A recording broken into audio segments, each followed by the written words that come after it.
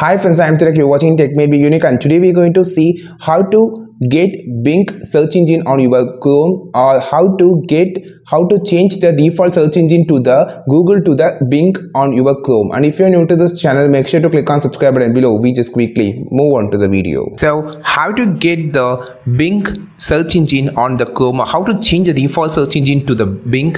It's simple. You just need to click on the three dot option and just click on the setting option and just open the setting. Now you will see a lot of option on the left side. In the left side, you just need to click on the search engine. So in search engine, you will see a two option. Search engine used in the address bar, which is this is the search engine actually. So just open it. You can see this is a Google search engine. So I'm just going to change this to a Bing. Just click on the Bing. You will have a list of search engines. You just need to click on the Bing. After clicking on the Bing, now you can see now everything has been changed. Entire layout has been changed because this is a Bing.